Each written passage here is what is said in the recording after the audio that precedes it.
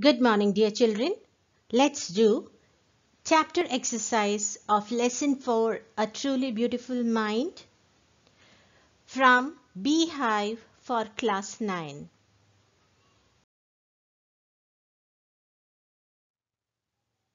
This lesson is based on the biography of the great scientist Albert Einstein.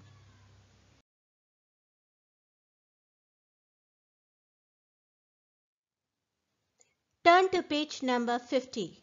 Thinking about the text. Question 1.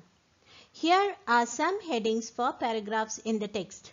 Write the number of them, paragraph, for each title against the heading. The first one is done for you. First is Einstein's equation. That's in paragraph 9.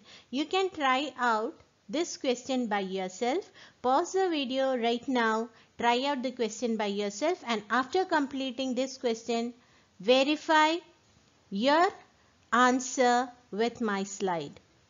Second, Einstein meets his future wife. Let me just read out all the titles for you. Third, The Making of the Violinist. Fourth, Mileva and Einstein's mother. Fifth, A Letter that Launched the Arms Race. Sixth, A Desk Drawer Full of Ideas. Seventh, Marriage and Divorce. Find out from which paragraph these titles are taken out from. Now verify your answer here. You can note down this answer or the paragraph numbers in the book itself. You need not do in the notebook. First one, Einstein's equation, paragraph 9, is already given in the book. Next, Einstein meets his future wife, paragraph 7. The Making of a Violinist, paragraph 3. Mileva and Einstein's mother, paragraph 10. A Letter that Launched the Arms Race, paragraph 15. A Desk Drawer Full of Ideas, paragraph 8. Marriage and Divorce, paragraph 11. Question 2. Who had these opinions about Einstein? This also you can mark in the book itself with pencil. He was boring. This was the opinion of Einstein's playmates. He was stupid and would never succeed in life. Einstein's headmaster. Third one, he was a freak. Einstein's mother. From question 3 onwards, you can note down in your notebook. Write neatly. Question 3. Explain what the responses for the following are. First, Einstein leaving the school in Munich for good. Answer.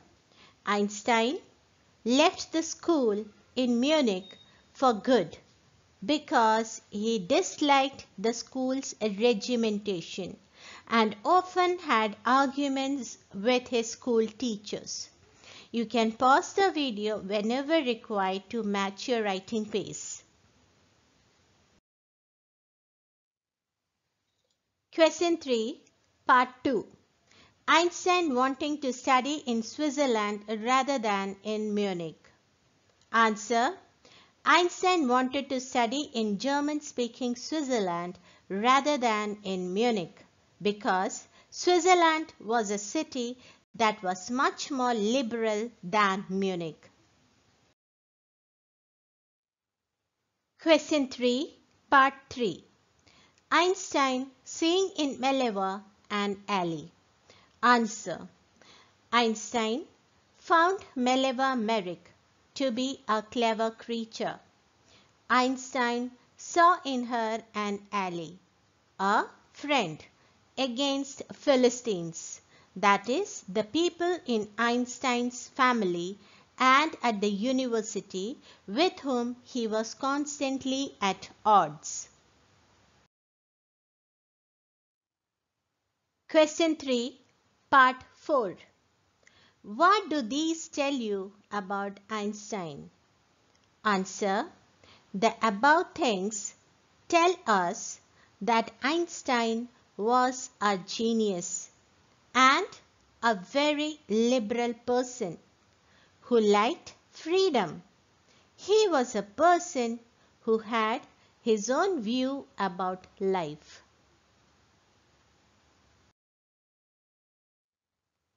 Question 4. What did Einstein call his desk drawer at the patent office? Why? Answer. Einstein called his desk drawer at the patent office the Bureau of Theoretical Physics. While he was supposed to be assessing other people's inventions, Einstein was actually developing his own ideas in secret, and his drawer had all the evidences which could reveal the secret.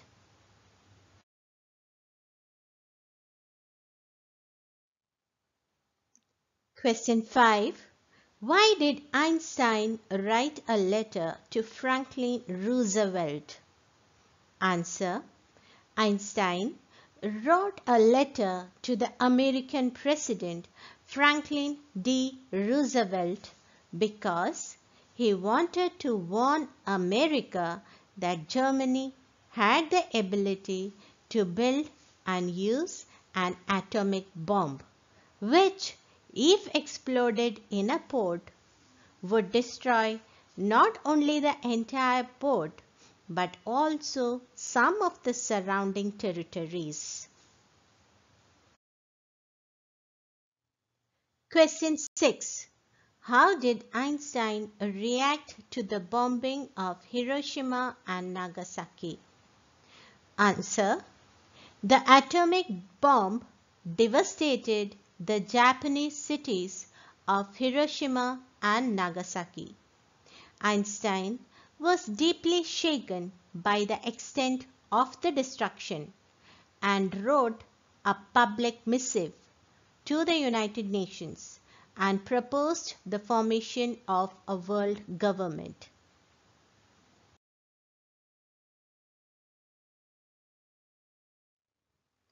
Question 7. Why does the world remember Einstein as a world citizen? Answer. The world remembers Einstein as a world citizen because he agitated for an end to the arms buildup and used his popularity to campaign for peace and democracy. Thus, he is celebrated as a visionary and world citizen as much as a scientific genius.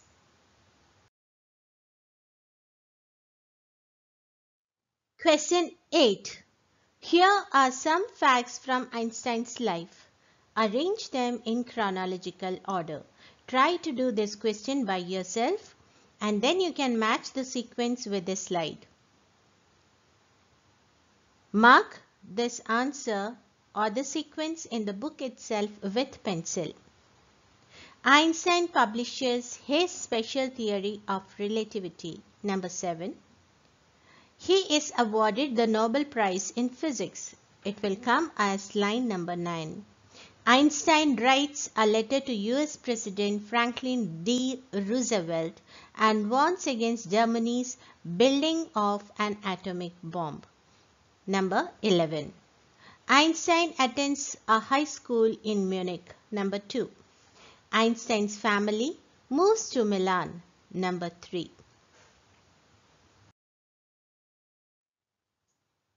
Einstein is born in the German city of Ulm. Number 1. Einstein joins a university in Zurich, where he meets Mileva. Number 5. Einstein dies. Number 12. He provides a new interpretation of gravity. Number 8. Tired of the school's regimentation, Einstein withdraws from school. Number 4. He works in a patent office as a technical expert. Number 6. When Hitler comes to power, Einstein leaves Germany for the United States. Number 10. Thinking about language, page number 51. You can do first and second question of this part in the book itself with pencil. Number 1. Here are some sentences from the story. Choose the word from the brackets which can be substituted for the italicized words in the sentences. Number 1. A few years later, the marriage faltered. Faltered can be substituted by the word became weak. Underline became weak. Number 2. Einstein was constantly at odds with people at the university. At odds can be substituted by the term on bad terms. Underline it. Number 3. The newspapers proclaimed his work as a scientific revolution. Proclaimed can be replaced by declared. Underline declared. Number 4. Einstein got ever more involved in politics, agitating for an end to the arms build-up. Here agitating could be replaced by campaigning. Number 5. At the age of 15, Einstein felt so stifled that he left the school for good. For good could be substituted by permanently. Underline permanently. Number 6. 5 years later, the discovery of nuclear fission in Berlin had American physicists in an uproar. In an uproar could be substituted by the term in a state of commotion. Underline in a state of commotion. Number 7. Science wasn't the only thing that appealed to the dashing young man with the walrus mustache. Here, appealed could be replaced by interested. So underline interested. Second question. Study the following sentences. Einstein became a gifted amateur violinist, maintaining the skill throughout his life. Second illustration. Letters survive in which they put their affection into words, mixing signs with tenderness. The parts in italics in the above sentences begin with ing verbs and are called participle phrases. Participle phrases say something more about the person or thing talked about or the idea expressed by the sentence as a whole. For example, Einstein became a gifted amateur violinist. He maintained this skill throughout his life.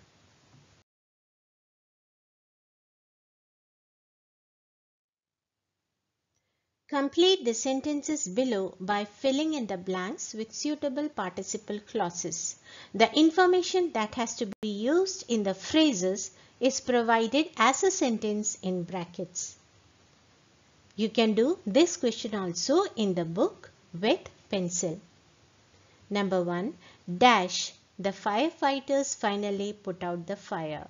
The sentence that need to be converted into participle phrase or participle clause is they worked round the clock. Here the verb is worked. This need to be converted into ing form. Okay, so the sentence will become working round the clock. The firefighters finally put out the fire. Number 2. She watched the sunset above the mountain dash. The sentence that has to be converted into participle phrase is she noticed the colors blending softly into one another. So here the verb that need to be converted is noticed into ing form. So the sentence will become she watched the sunset above the mountain and the participle phrase will be noticing the colors blending softly into one another. Number 3. The excited horse pawed the ground rapidly. Dash. The sentence given here is while it neighed continually. So the verb here is neighed that need to be converted into ing form. So it will become neighing continually. The excited horse pawed the ground rapidly, neighing continually. Dash number 4. Dash I found myself in Bangalore instead of Banaras. Sentence that to be converted is I had taken the wrong train. So here the verb that need to be converted is had will be converted into ing form. Okay, so it will become having taken the wrong train, I found myself in Bangalore instead of Banaras. Number 5.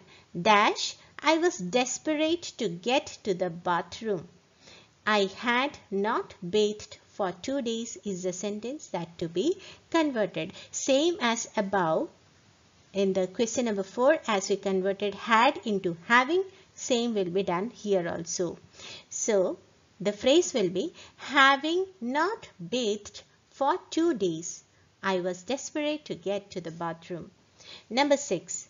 The stone steps dash needed to be replaced. And the sentence is they were worn down.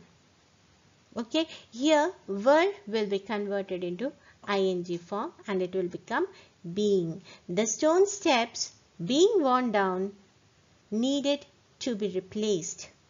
Number 7. The actor received hundreds of letters from his fans. Dash. The sentence that need to be changed is they asked him to send them his photograph. So here the verb that has to be converted into ing form is asked. Okay, now let's see the sentence. The actor received hundreds of letters from his fans asking him to send them his photograph. Now take page number 53, writing newspaper reports. You can practice this in your grammar section of the notebook. Here are some notes which you could use to write a report. We have to write a newspaper report and some outline is given here. We can use this outline to create our report. 21st August 2005. Original handwritten manuscript of Albert Einstein unearthed by student Rowdy Boynick in the University of the Netherlands. Boynick researching papers belonging to an old friend of Einstein. Fingerprints of Einstein on these papers. 16-page document dated 1924. Einstein's work on this last theory. Behavior of atoms at low temperature, now known as the Bose-Einstein condensation. The manuscript to be kept at Leiden University where Einstein got the Nobel Prize. Write a report which has 4 paragraphs.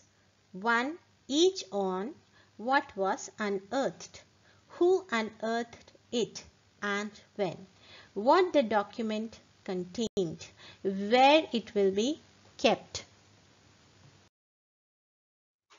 Your report could begin like this. Student unearths Einstein's manuscript. This could be the title or heading of the newsletter or report. Here one hint is given how to begin your report. 21st August 2005.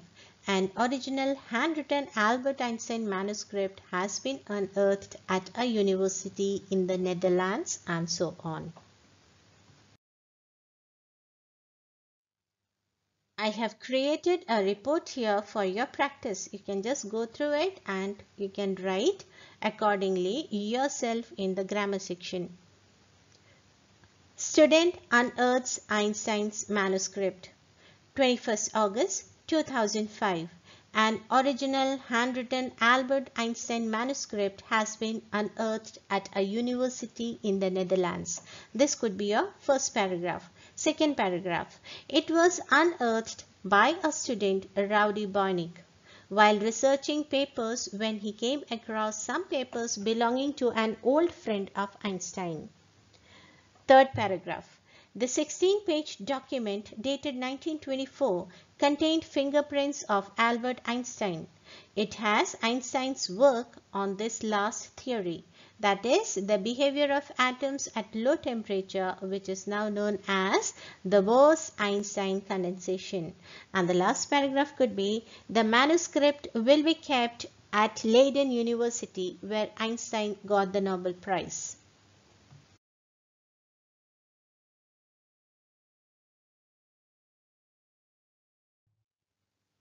Now, let's do some writing practice.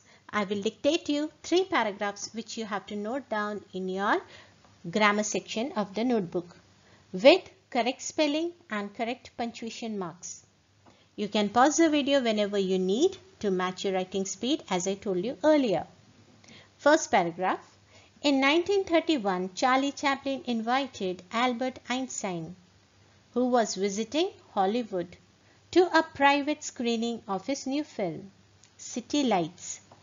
As the two men drove into town together, passerby waved and cheered.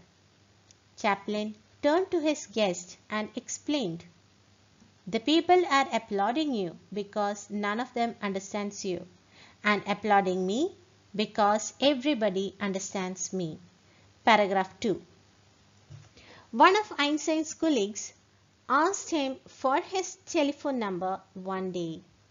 Einstein reached for a telephone directory and looked it up. "You don't remember your own number?" the man asked, startled. Paragraph 3. "No," Einstein answered. "Why should I memorize something I can so easily get from a book?" In brackets. In fact, Einstein claimed never to memorize anything which could be looked up in less than 2 minutes. So with this, the exercise of A Truly Beautiful Mind is over. Thank you.